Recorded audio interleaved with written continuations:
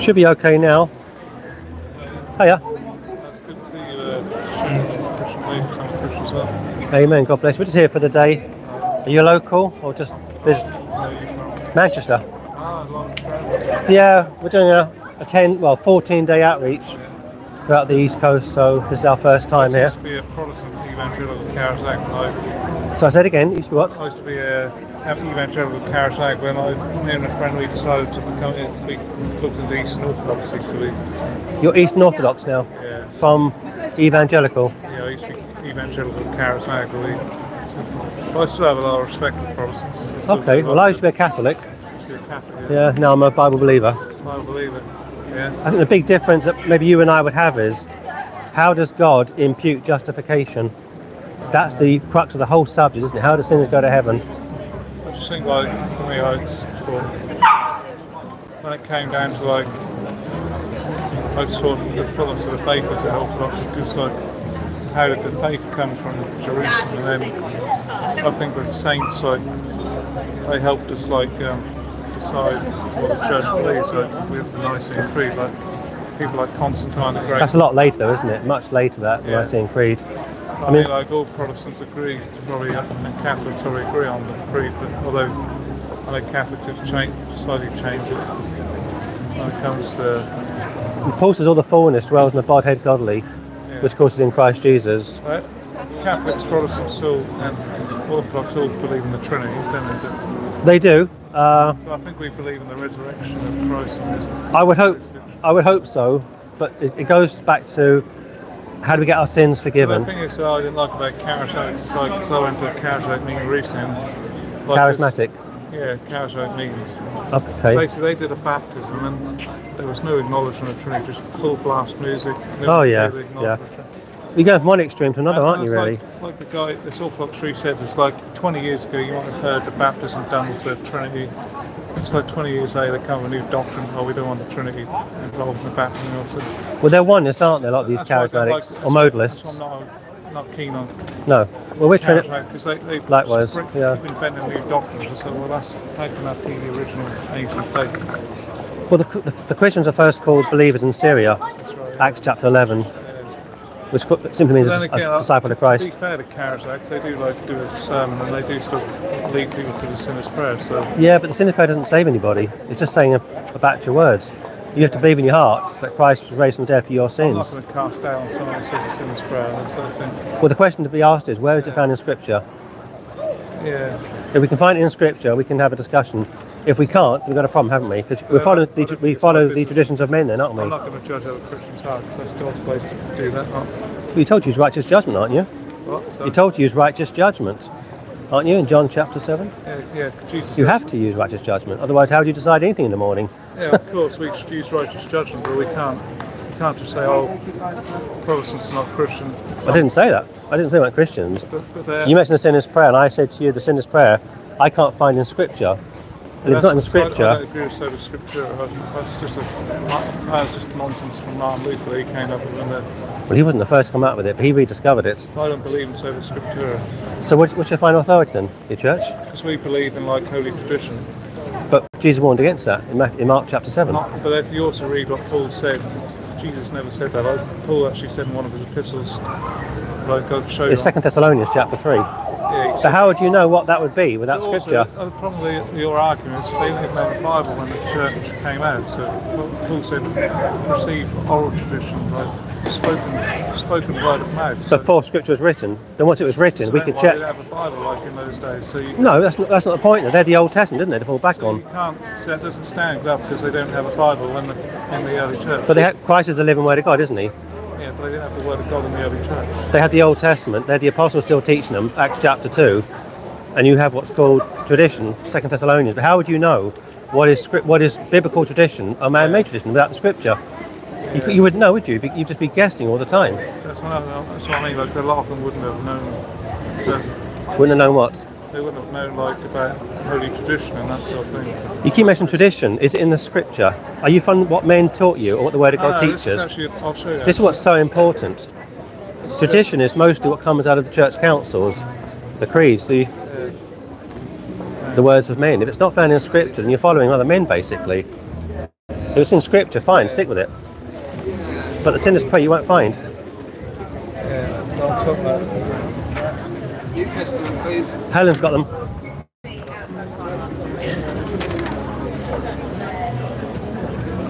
So in your religion, I think you baptise babies, is that correct? Yeah, so that's a problem for me. How can an infant repent and be born again when it's just a child? See, this is the problem you see. You've gone from Protestantism, charismatic, which is obviously one issue, into the Eastern Orthodox Church, which I think they hold to the perpetual virginity of Mary, don't they? She had no other children. Is that right? No, we said that Mary has children, other children. Does she have other children? Do you believe that? I'm not sure you do, actually. What? If I'm wrong, I'll correct myself, but I think the Eastern Orthodox teacher, she had no other children. Yeah. She was a perpetual virgin, whereas you're told in Scripture she had other children. Well, at least 7 children. We believe in That's ignorance of counsel, so Yeah. that's kind of like there was something to gather together to decide. I don't know, it's hard to explain, but about really sitting down and looking at things like that. Yeah. The question goes back to, how do people get their sins forgiven? It's that word that starts with J: justification, sanctification, redemption, glorification. All those words that end with an I-O-N. Yeah. If we get that wrong as professing Christians, we've got major problems. And that's why I'm trying to ask you, how do you... I mean, the difference between you and I would be justification. If I'm wrong, correct me if I'm wrong, but I understand you guys hold to infused righteousness, whereas we hold to imputed righteousness. Is that correct? I don't know, to be honest, there's so many questions I just can't answer. Okay, how long have you been Eastern Orthodox anyway? 7 years. Okay, well it's worth you researching this a bit more, because the difference between you and I is you guys hold to progressive progressive justification, which we teach as a one-off act, but sanctification is progressive. Yeah. And like I say, you baptise babies, you have priests in your religion, don't you?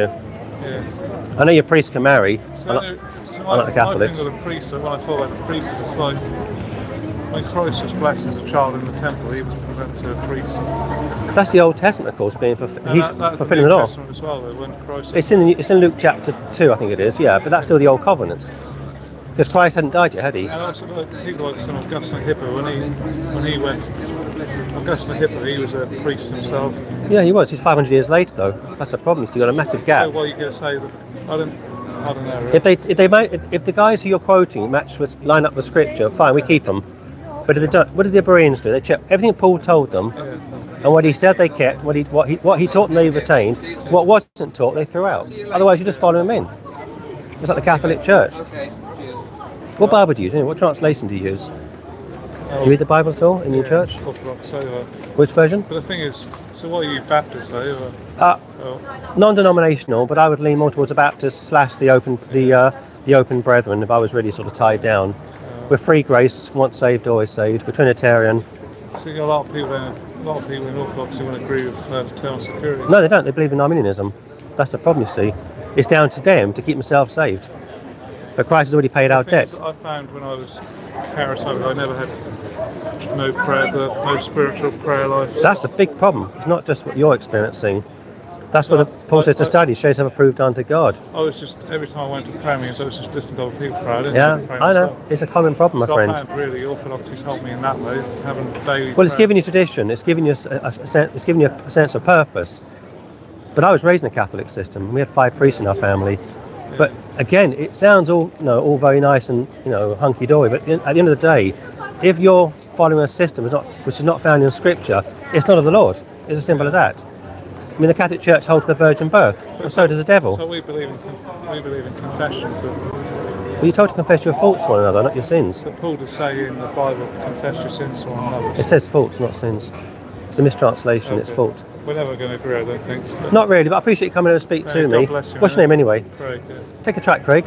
Thanks, man. Okay, and Yeah, do you do any street work in this town? Do you talk to anybody? How do you find it? that's all right. Yeah, Do you find it interesting? yeah, You do? yeah. What sort of questions do people ask you when they come here? Since I haven't actually done any street events Oh, okay. for a long while. I don't want to get in the way of you trying to bring people. No, it's fine. The word of God says to make disciples of all nations. You know, it's a great commission for everybody who's born again. I think like Orthodox and Catholics across believe in the essentials of the faith, but I just draw a line with the cults that They do, but again, it goes back to justification, doesn't it?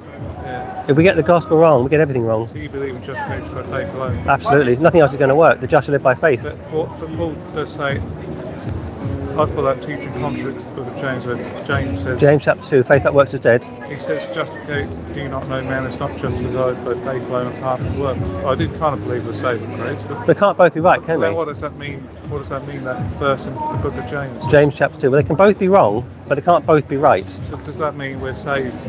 You're saved by your works. Are we justified by faith? Yes. Sorry, not faith alone. Faith alone. So what's that thing about works? And once you're born again, Yeah. you'll have your works, which will be seen by those all around you. Yeah. Think back to Abraham, Yeah. when he offered up Isaac. Yeah. That's Genesis chapter 22. His faith was seen Yeah. by his servants. Yeah. They saw the faith that Abraham had, but he was already justified in Genesis chapter 15. When he believed in the promise that God gave him. He said, all those stars up there, they'll be like your seed. And he believed that. There was no works involved.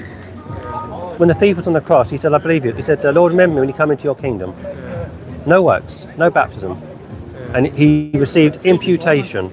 Yeah. The thing is, I haven't got my Orthodox friend here with me, because if he was here, he could probably give you some of our... So I can't explain it as well as some people can. Look, if a ship sinks, here's a question I'd ask you, Craig. If I had 20 seconds to live, and I've been a bad man all my life, what would you tell me? What would you tell me? There's no water. Yeah. What would you tell me? I don't know, really. You say, believe in the Lord Jesus Christ, and thou shalt be saved. Yeah. That's what Paul told the jailer. I'm not trying to trip you up, I'm just giving you some bullet No, points. I understand, yeah. Read the King James Bible. Yeah. Read the King James Bible. That book was banned and anathematized by the Catholic Church. They're scared of that book. Do you know that? They're scared of the King James I Bible. think if I wasn't Orthodox, I'd just be back to where I was before, not being able to pray. You weren't discipled basically, and you weren't taught the Bible verse by Well, verse. I do, I just... You get out of the Eastern Orthodox Church. You get out of it. I'm not going to get out of it, because I believe that's the true church. But you can't even defend it to me.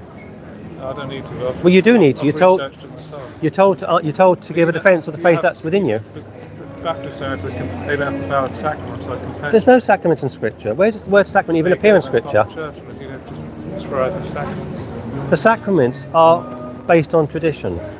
The Pharisees had many sacraments. They washed their hands before they'd have meals. Okay.